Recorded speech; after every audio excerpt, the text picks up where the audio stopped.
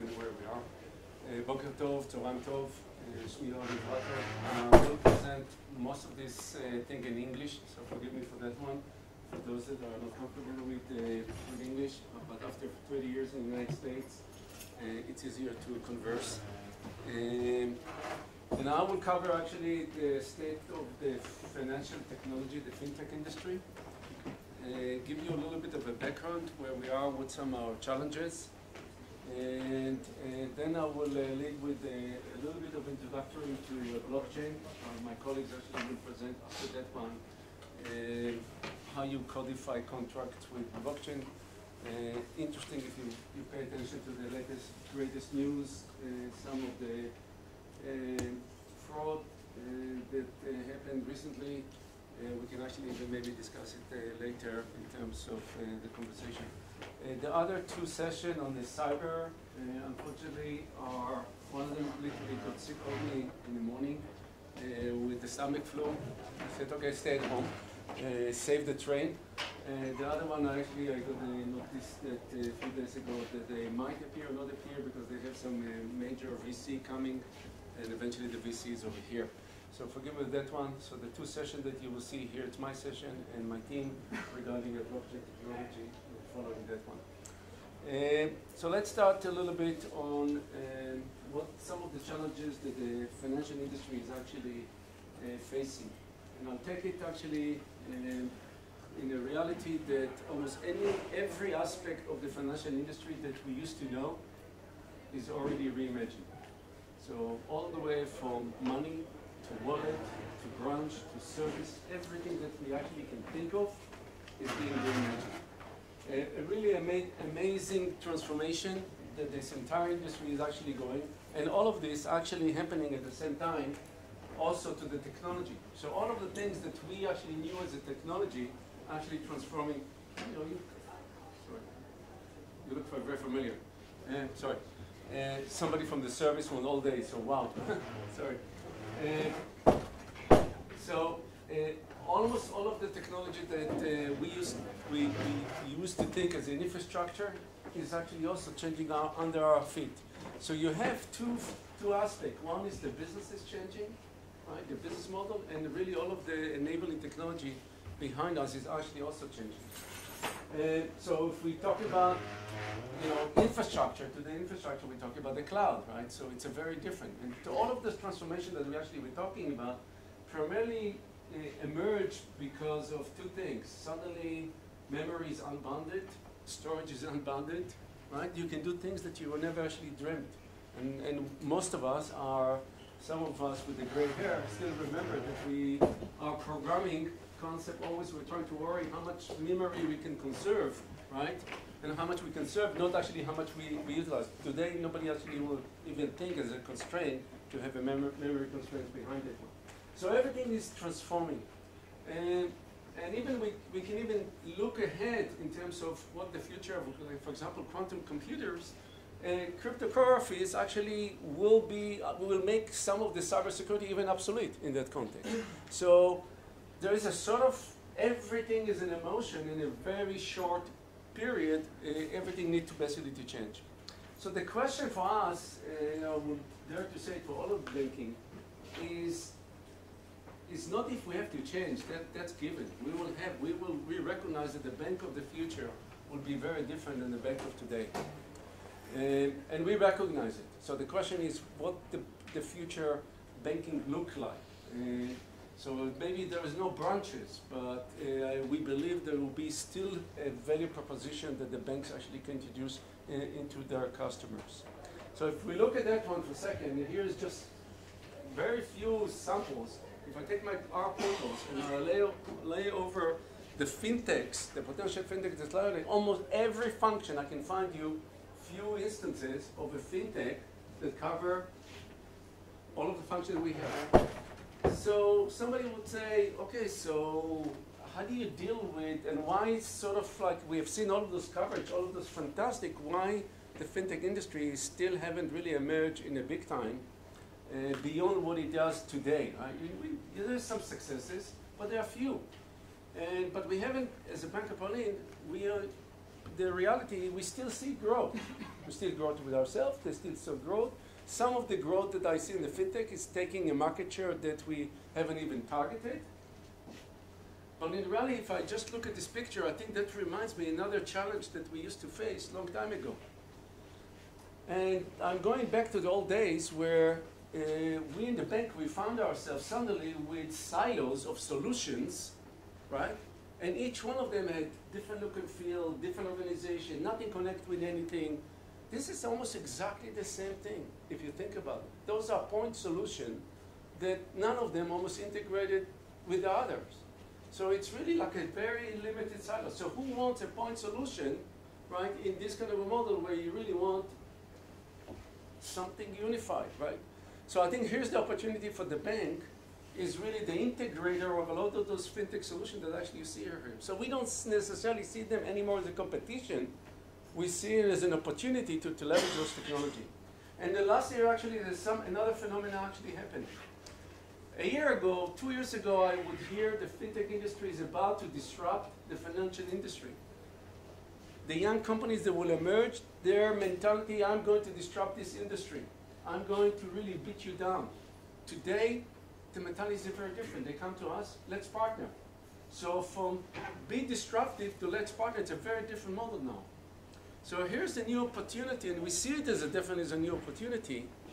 And some of this realization from the fintech, because the market is also changing. We start seeing the lending tree, other company getting down. I mean, there's big companies falling down, collapsing. They almost facing a new reality, right? And that's become, I think, realization on both sides that there's really an opportunity, and the opportunity is around collaboration and integration of those solutions. Here is just a few examples of alternative lending, cash reward, empowerment, peer-to-peer transaction. All of those, and the market is really very noisy, right? And guess what? Every year, in the last year, I met more than 300 fintech companies just in Israel, right? Over 300. Sometimes, so it's almost a company a day, right? And it's like, if you think, when do you work, right? When you spend the time actually doing any work, right? When you have flooded of so many companies, of so many fintechs flooding you. Historically, we used to think about, okay, we really want to get something cheaper, better, and faster, right? Is that enough, right? And we actually recognize that the element of destructiveness is really if you can address at least two of those aspects. One is really not enough. So really to be considered disruptive, you really have to address at the minimum two. And then there's another question of, is that enough? Okay. Is safer is maybe is a missing over here, which not necessarily has to do with the better. But again, that's something that to argue. Here is an interesting picture. We at the bank, really you have to ask yourself, what's the bank for our customer and who is really our customer? So this is a true reality. My mom is actually, we have to update, she's actually at the birthday. She's 92 years old. Congratulations. Thank you. Thank you. And I hope everything she will hit the 120 and above. And you can do it actually almost today, right, with the technology. 92 years old, and she goes to the bank literally to have a good chat. For her, the bank is a social event. You know, I don't think the bank really, I mean, she doesn't need to go almost every day to the bank, but she does. That's the bank. For her, the bank is a physical entity, this branch. When I look at myself, I'm very schizophrenic in terms of the bank. My bank is my mobile, my bank is my laptop, my bank is the physical. Sometimes I'm like, where should I go? Which channel actually I'm interacting? And then there is my 26-year-old daughter that actually is a new immigrant from Israel. She is a student, PhD student in Haifa, and she called me literally a few weeks ago, and she asked me, Daddy, how do I deposit cash money? And I was like, oh my God, she's 26 years old. She doesn't know how to deposit cash money. She never had to, okay? She came in the United States and whatever it is, never really earned cash money. And now she's holding this thing and she doesn't know what to do with it. And And I was like, start wondering, wow, this is amazing. And her, really, the only interaction was with the mobile. My virtual grandchild, that hopefully will come one day, I don't know what the bank will be for her or for him. Right? Well, what is the mechanism that the interaction will be? What flavor it will be? Okay. So what we actually see in this time scale is actually moving, shifting, obviously, to the left side fairly rapidly. And we as a bank have, by regulatories, and some of you were wondering why we're not doing rush, things like that, because we really have to cover this entire spectrum. We cannot say to my mom, Mom, we really appreciate it, but we don't have the time, and we really, you don't come to the brunch today. Okay, we can't tell those kind of things, especially me, I will not ever tell her that one. So here, this is really a significant challenge. So we see this kind of an evolution. What we also see that the behavior of the new generation is very different. And let's face it, most of us don't even can comprehend it. I'm looking at most of you. I mean, I've seen my daughter, the young one or the older one, texting to her friend that's standing beside her. Now, you would say it's irrational. Why don't I just turn to her and I talk to her? Why do I have to text to her, right? So there's a behavior that really we cannot comprehend.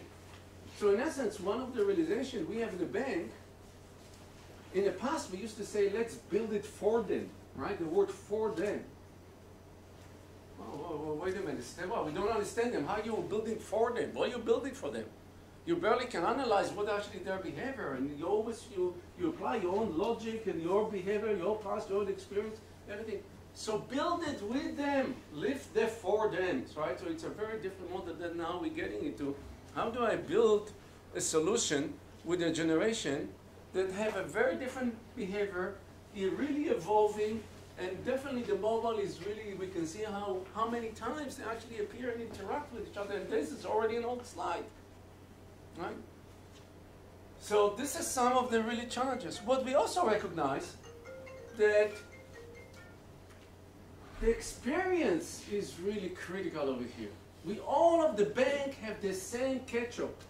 Let's face it. We all have the same ketchup. We all give loans, you know, we all have accounts, we all have trading, we have everything the same, more or less the same. How different we are. So really we need to realize that it's all about their experience. And this is what this new generation actually teaching us. They need this unique experience that fits them. And some of the solution that you get and you get with your experience should be really different, because your profile is very different, your profile is very different, your need is very different, and we need somehow to figure out technically, which is really a challenge because we haven't really thought about those in the past in the same way, because we build a uniform platform to everyone. Suddenly it needs to be very different to each one of you. So now we have to do a segment almost of one, right? Think about it, just every one of you getting to the account and getting a different experience.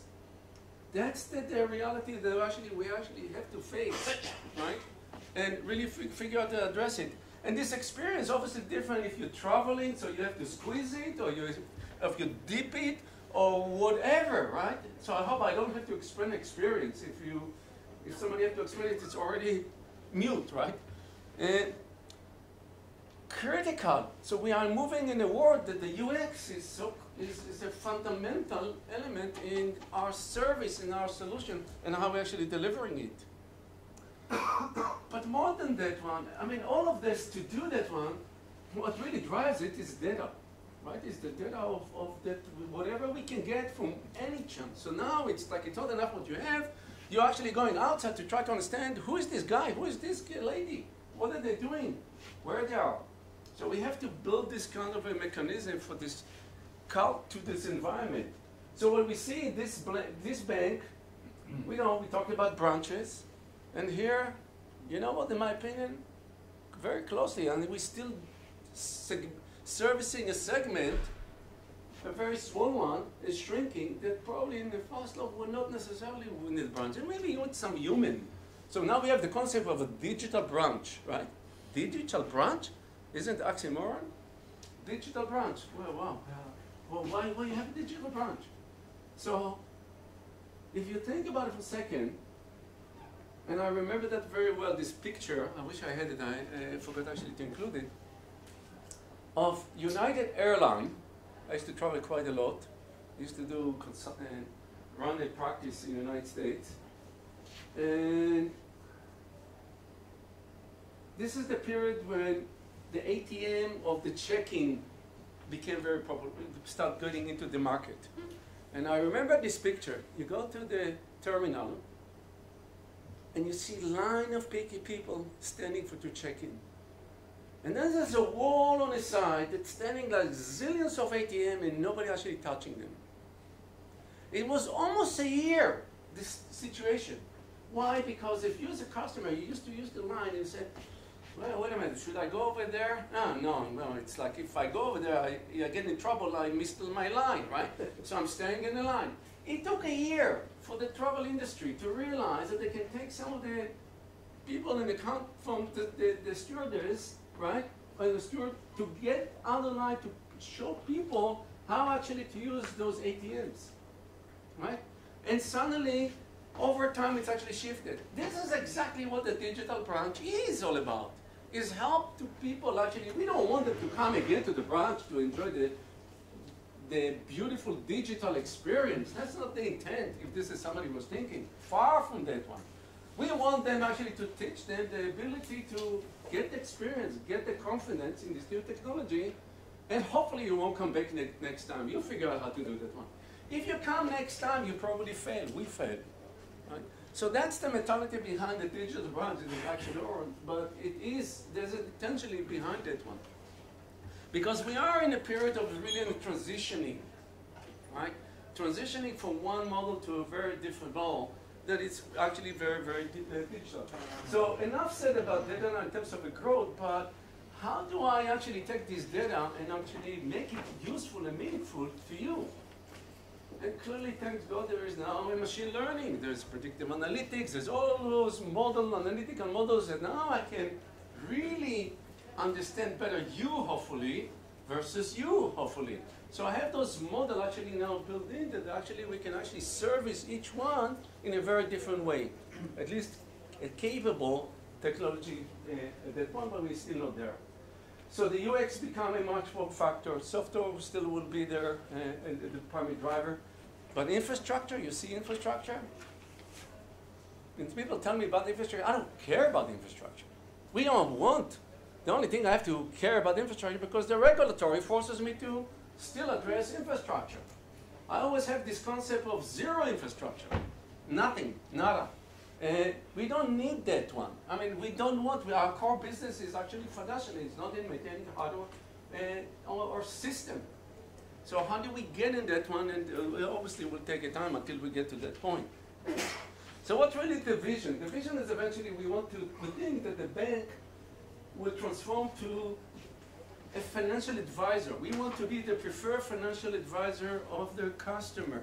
And we truly believe, and in order to be this financial trusted advisor, there's a lot of changes that we actually have to go. So it's not just changing our system, it's changing our mentality in terms of recognizing that there's a competition. We have to compete. We have to basically, in some respect, if I have to give you a suggestion around loan and our competition is better, I should actually forward you and point to my competition. To get to that level, imagine the transformation that the industry needs to go, or our bank needs to go. Not a simple one, and I can tell you that one. It's not as simple, but we all recognize we have to get there. We don't even actually have a choice. Okay? So what is some of the things, what it really means? We have to be much more transparent, much more open. We need to aggregate data from all of the sources, hopefully with the approval of the customers and so on. So here's a little bit of interesting. If I look at pre-2004 and you just laid some of this technology, this is the way we used to think about the value proposition behind those technologies, right? Because we didn't really look at the meaning of the data. What is the value of the data, okay? And within 2 years, we suddenly suddenly realized that a lot of those things that actually were sitting over here suddenly shifting and going up and maturing, like blockchain, right? Bitcoin. Nobody actually wanted even to spell the word Bitcoin. right? Go. I mean, don't go over there, right? We don't want even to know what it is, right? We heard that there's the silk route and most of the stuff.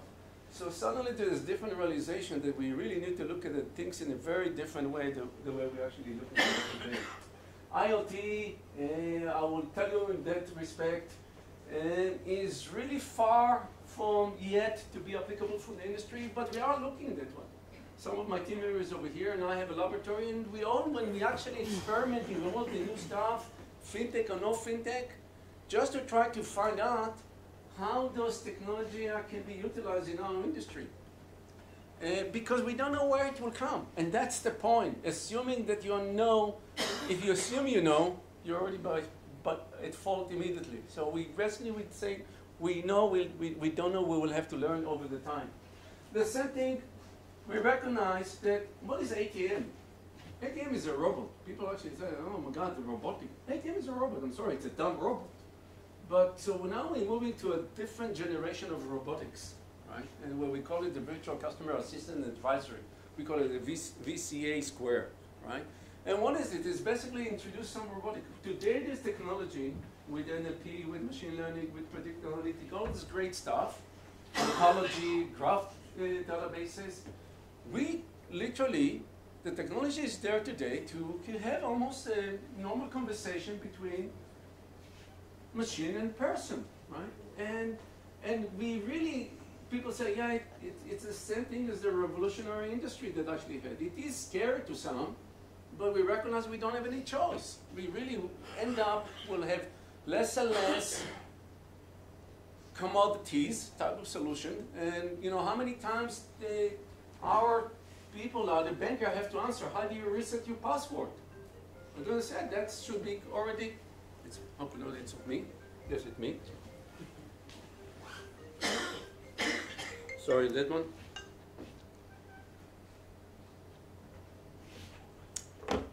So we do recognize that this industry going to this direction where we actually will have to service our customer in a much more efficient way if we really want to personalize it, right? And eventually we'll have less of those type of services that are commodity-based services to more expertise, right? You need the expert banker to actually try to help him.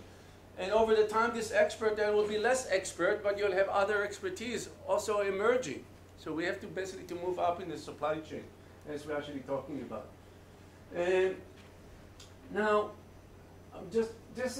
so I'll show you an example of technology that some of you might say, wow, that's stretched. Augmented reality, okay? So here's a bank, Commonwealth of Australia, Bank of Australia. And now you can actually take your phone and you can view a neighborhood. And as you actually look in the houses, you see the price of the house, mortgages, can you afford it, not afford it, you know? This is exactly what it is. This is something that looks like a very stretch now becomes very reality. And we're truly now experimenting with some of this technology, with this augmented reality, because we believe that again, the human factors, we're constantly searching for different capability, new factor, how to make things basically very simple, up to in your fingers, where you are, when you need them, and not basically sort of like, let me call my mortgage company and find out this house in Sycamore Street, what really the cost of this house, what's the mortgage for that one, and what's the utility bill, and so on and so on, right? Doesn't make sense anymore. I can actually point this thing on a car, I can see the price of the car because I can recognize it. Chancer can recognize the music, then Chancer will actually recognize entities, different entities, you can get different value proposition.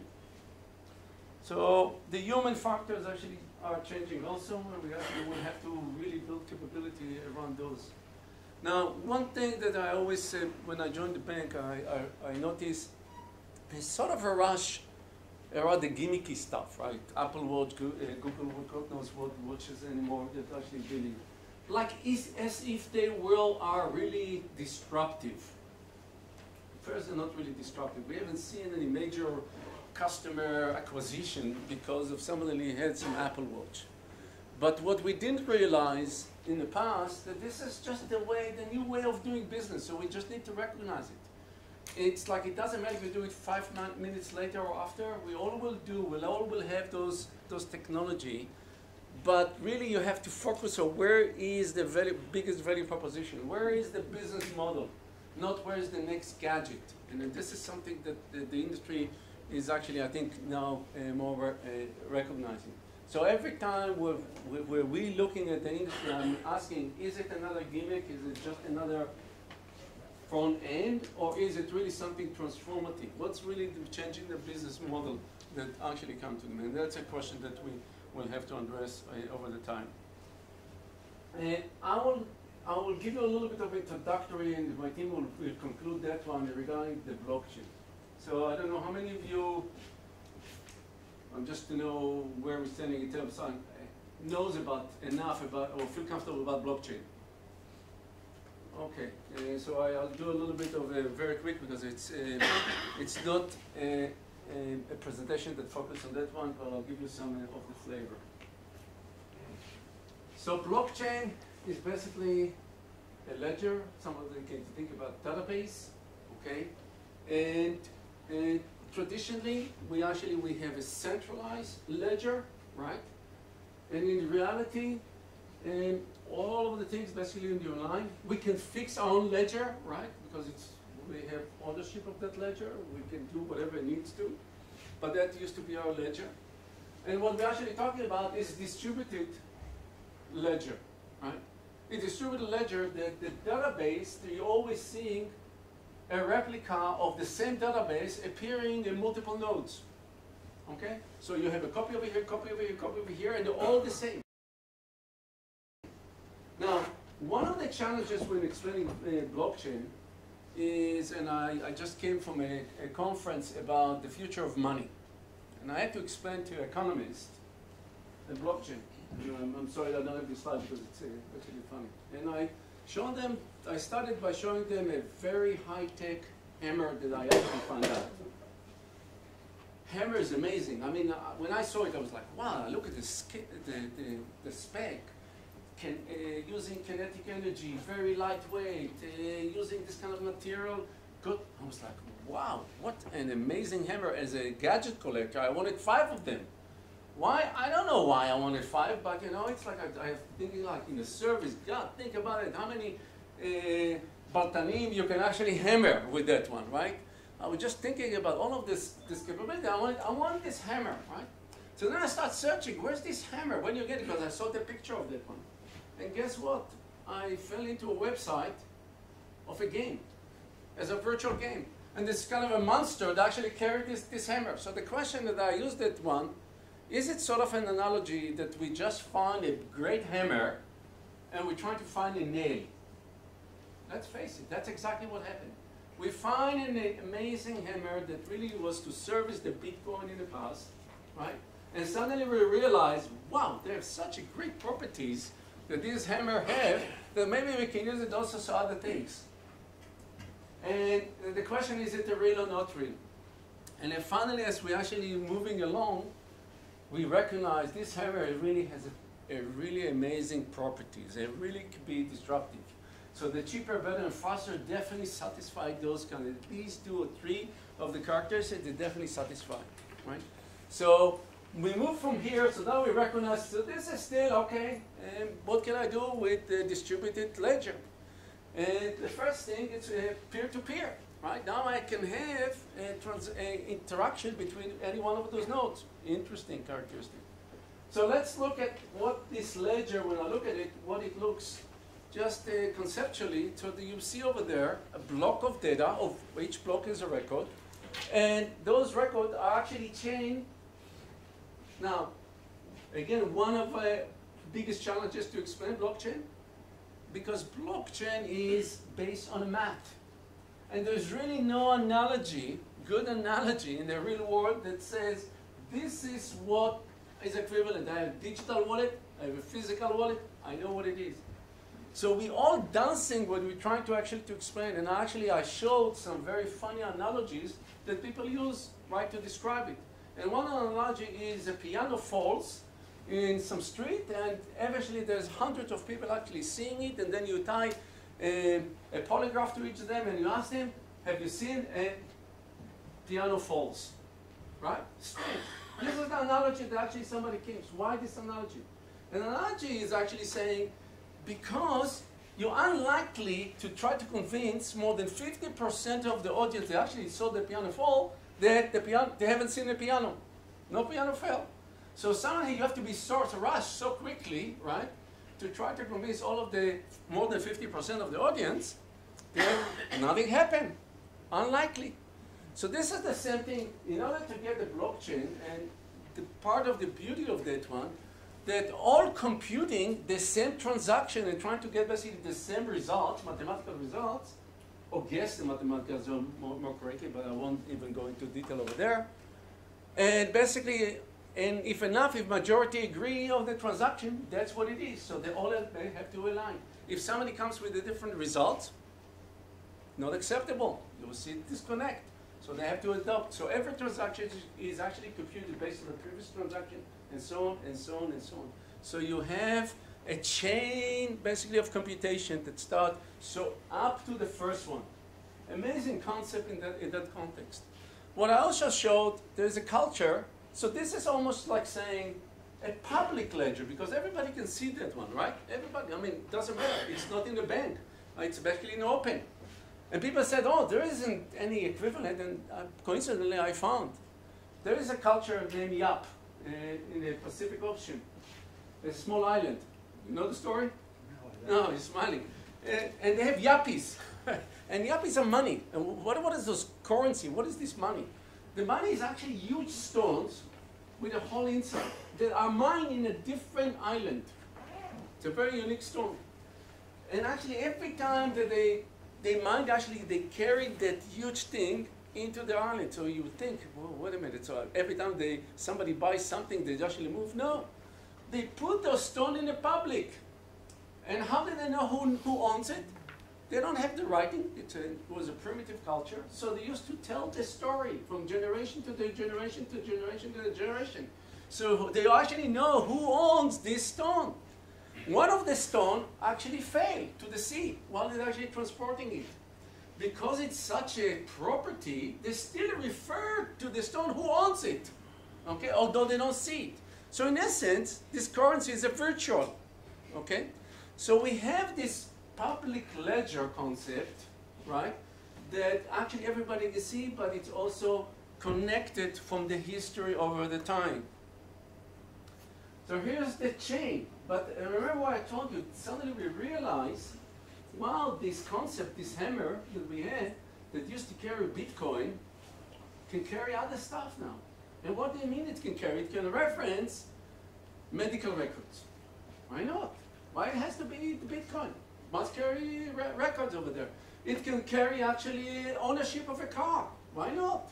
Or it can carry some contract between multiple entities. So what is this contract? It can carry code. A code running that it's actually, you cannot change it, they're immutable. Because again, why it's immutable? Because you have to do 50% of the community, you have to agree.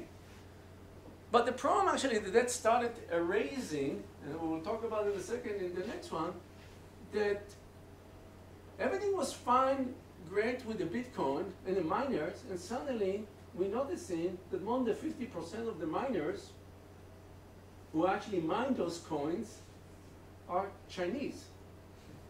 And then I say, oh, your mind says, oh my God, something is going over here. That can be a conspiracy, right? The government can decide to do something and you have more than 50%, and boom. So this is where the anxiety suddenly came around this technology and said, okay, maybe we need a different network. We can, there's a public network, maybe a private network, something we can trust. So there's a model of trust, because in the public, everybody can trade, including drug dealers, right? And money. And think about it, drug dealers and other things trading in the system, obviously they trust the system, right? To transfer, if you transfer a lot of drugs in one place to another one, obviously you're trusting it, that it will reach, that they will be paid. So there's an interesting over here, is a trustless trust model. So where we're heading to that one that we have this private blockchain and the public blockchain with a very different characteristics. Because the private, I decide who is in my network. It's almost again defeat the concept of distributed, equal, and all this other stuff, but that's what we actually need. It's almost telling me that in like Facebook, everybody's my friend. Let's be let's be true. Not everybody's my friend in my Facebook, right? I have very small community of friends, good or bad or ugly. I know I can't love everyone. So the same thing over here. I don't think that we will create our own network of trust network on that really address one or two particular stuff. So what we're finding out in general, because of no need to prove trust in this network, then that can be actually much faster. For us in the financial industry, just so you know, and I'll try to summarize this concept, it's still evolving. So the Ethereum, the other network that you see, it's really it's just as a phase, because we actually have to get to where this technology support microtransaction. In the Bitcoin today, we actually have around 10 minutes. You know, you get a confirmation after 10 minutes. Today, with the Ethereum, for example, in the private public, it's a matter of seconds. So there's a big difference, but it's still not sufficient enough to address hundreds and thousands of transactions per second. So it's still, the technology is still evolving, but very, very powerful in this context. And this is just a picture of the digital branch, if somebody ever figured that one. So I'm getting close to basically to summarize my presentation. So as a financial industry, as a bank, that we really truly believe first, many flavors of technology are actually interest to us. Some of them are already mentioned, like blockchain, and we're actually already having some very fascinating use cases. Because one of the things that happening in the blockchain industry, everybody's searching for their use case, right? And I'm happy to actually I feel comfortable that we found the right one, and we will work on those to actually to bring them into the reality if we will succeed. But again, keep in mind, it's usually this is about marketplace. This is not something that I do for myself.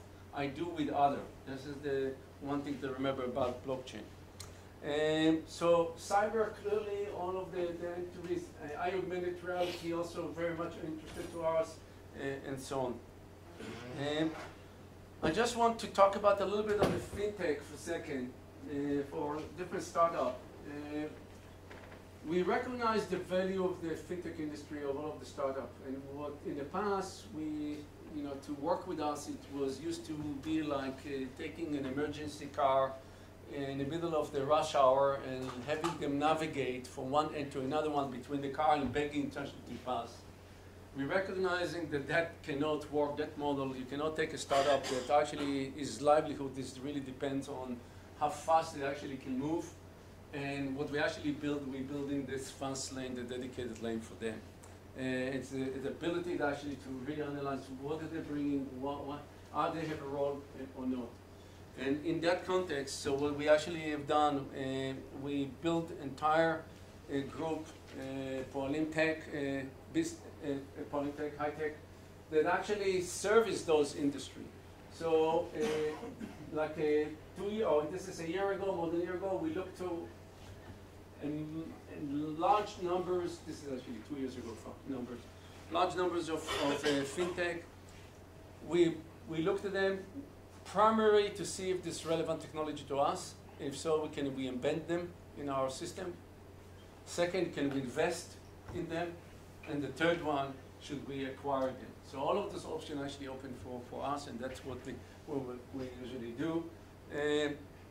We building this, here's some example of products that we adopted and leverage already in production. Some of you might be familiar if you're from Israel. Here are some of the companies that we physically invested on some money, so it's not, I can embed in some of the technology and not invest them, so all of those permutations actually are valid. We are the first bank that actually built APIs, and we actually continue building APIs in a very short time. Suddenly we have 300 new programmers, right?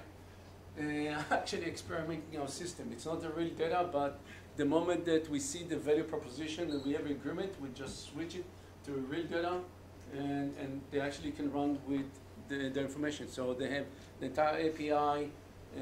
This team actually built most of it, if not all of it, in that short time. We're running usually every year a bank up. Maybe even the year we'll do actually twice.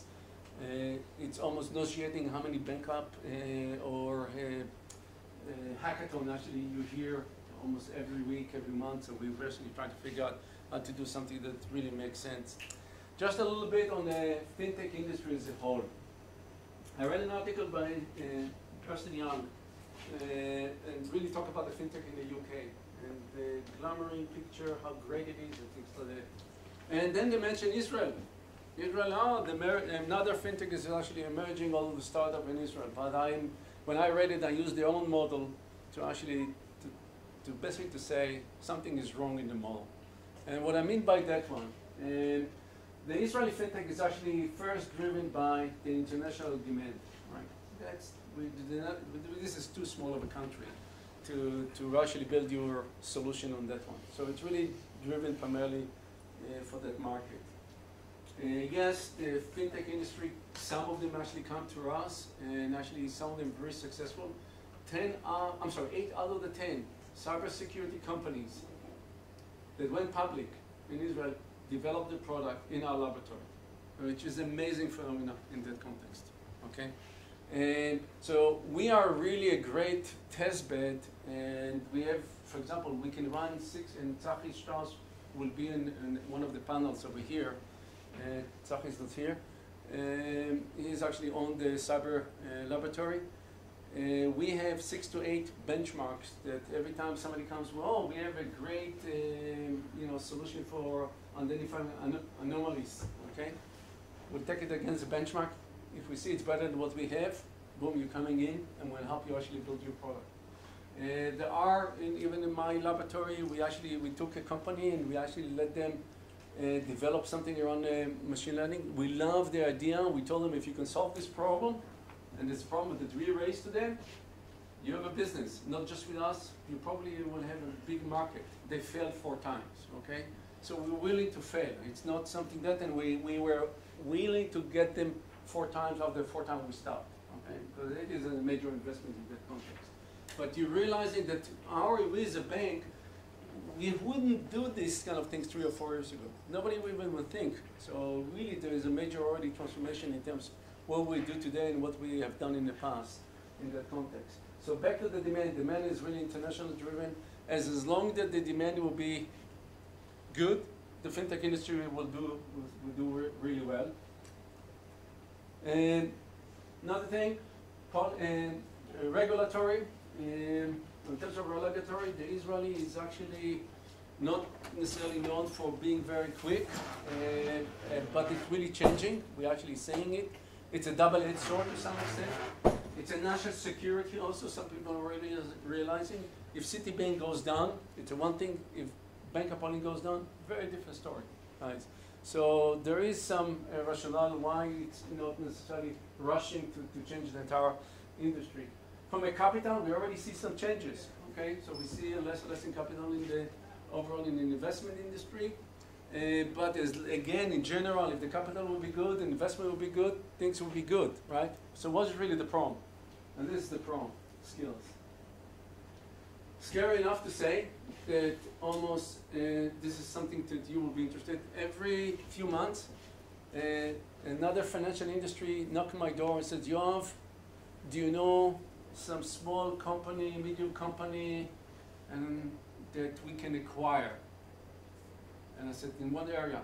And it almost doesn't matter. They're not going for the IP. They're going for the resources. Okay? So our industry as a whole, the educational industry, we're here with Technion, and this is something we're very passionate. I don't think we are not matching the demand that actually appearing. The 8200, the Modi'in, the intelligence community, the service, again, it's a really good bunch of intellect that actually comes with it, but the speed is actually, we're actually facing an area where less and less viable resources will be available to us internally and externally. And to the point that one time I said, we should start teach the Chinese Hebrew, okay, if we want still to be a viable fintech industry as well and bring over here. I'm saying it as a cynicism, but I think that it's already some even a sign of those that the sign that it's actually true.